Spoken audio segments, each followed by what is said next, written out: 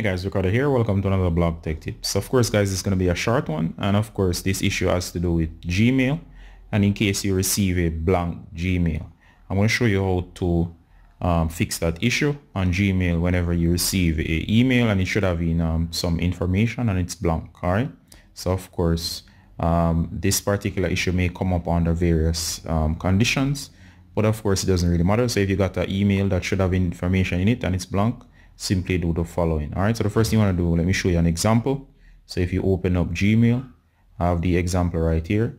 Notice that there is this email. I might blur out sections of it, but notice that the body of this email is blank.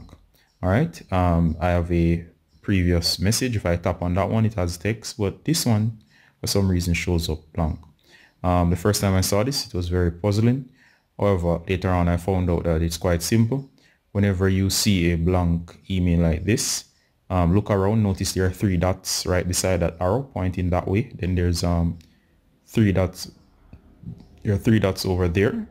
You look down here as well, guys. That three dots up there is normal. This three dot down here is not normal. That's never normally on an email. So in cases you have a blank email, simply tap those three dots, the secondary three dots. So not the one up there, the one over here. So simply tap. There you go, guys. The email will simply magically appear. And for some reason, I don't know what that means. But whatever, if you tap it again, it disappears. So just in case you have an email that's blank, all you gotta do is just tap. The contents of the email will appear. All right.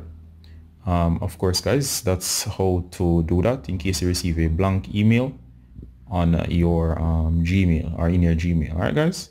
So I was Ricardo Gardner from Blog Tech Tips saying bye until next time. Bye guys.